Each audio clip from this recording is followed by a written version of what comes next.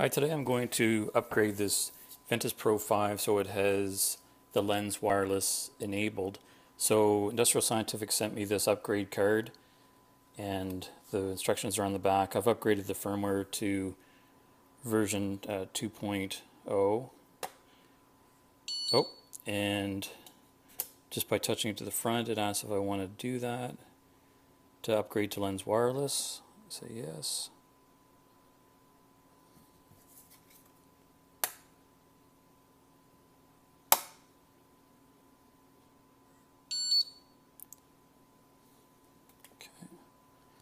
So it looks like that's all set.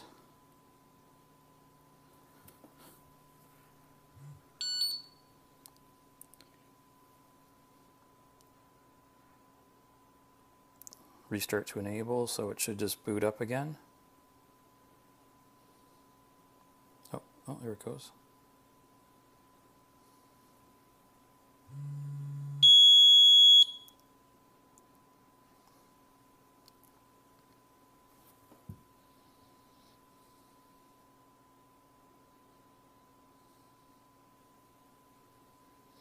And that shows the wireless enabled there.